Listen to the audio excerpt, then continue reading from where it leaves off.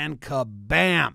Florida goes way deep to center field. Center fielder makes a good play. Had it lined up just out of his grab, but he goes sad boy sit down, glove slap. Then the ball comes right back to him. Little tongue outside the mouth. And a little nut grab to his own team.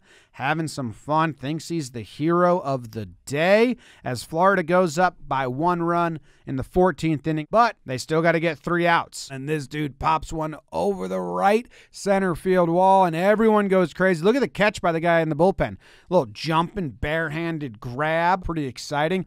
Next batter, it's a single right up the middle. The next batter throws one into the gap to that same bullpen who just goes absolutely nuts because the right fielder bobbles the ball, the left fielder doesn't catch the ball, and then the bullpen's all running to leave the bullpen. The dude's got the door open before the play even ends because they're storming the field. 8 slides in, little punch the air. Bye, Florida. Bye.